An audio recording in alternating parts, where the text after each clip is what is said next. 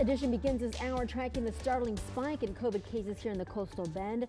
We have seen a gradual increase over the past week, but yesterday's hike caught many off guard. It did. 960 new cases were recorded in Nueces County.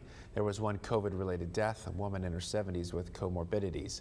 78 people are currently in the hospital, and of that number, 21 are in the ICU.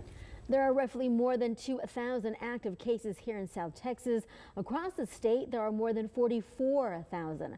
Only two of the state's largest counties have not yet found the latest variant, Omicron, with the test sequencing. The mutation has not yet been found in Brazoria County, just southeast of Houston, and right here in Nueces County. Dr. Surani is going to join us live for a special interview discussing this latest surge. Dr. Surani, we usually see you on Tuesdays and Thursdays. Thank you for making time in your busy schedule to visit with us this morning. When you saw that number yesterday, 960, what were you paying attention to? Because that was a humongous jump from the weekend. And especially when it comes to hospitalizations, we're still down, but the number is rising. Good morning, Jonathan. Glad to be here. It is no surprise. If you recall, even before the Christmas week, we suggested that we'll start seeing the surge going on toward the latter part of the first week and the second week.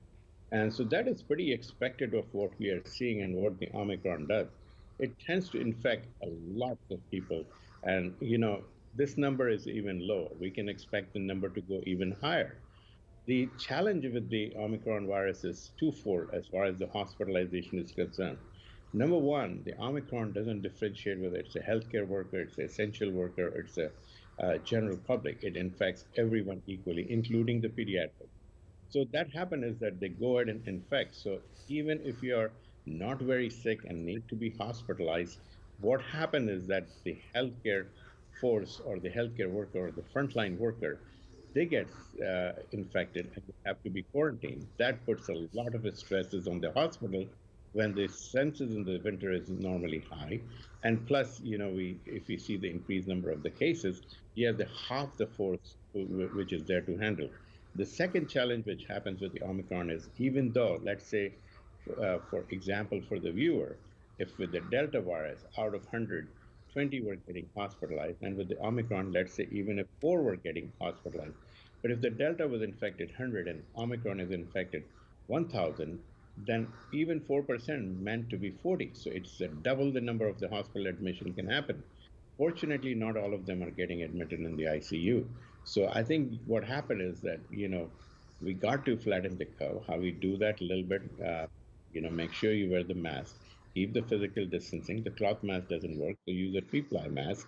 And also what I suggest people is that get vaccinated and boosted. That will create an additional shield and defense against those viruses. How long do you think this surge will last? Because we've seen in South Africa that they believe last week or the week before that Omicron had peaked and is coming down. Will we see something similar to that here in the coming weeks as predicted by some?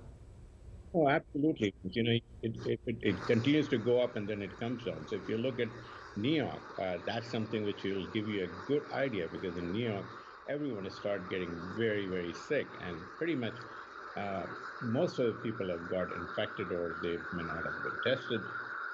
And what happened is, once it keeps on infecting most of the people, it develops kind of a herd immunity pattern, and then it tends to fade off. So that is something usually happen in, going up for 2 weeks and then 2 to 3 weeks and then come down.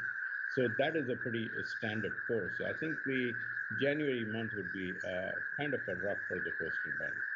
Okay, Dr. Surani, we really appreciate you taking time out of your schedule to be with us this morning. If you have a question for Dr. Surani, you're sitting at home wondering why this matters or how it affects you, we got the answers for that. You need to send us a text, though, 361-855-6397.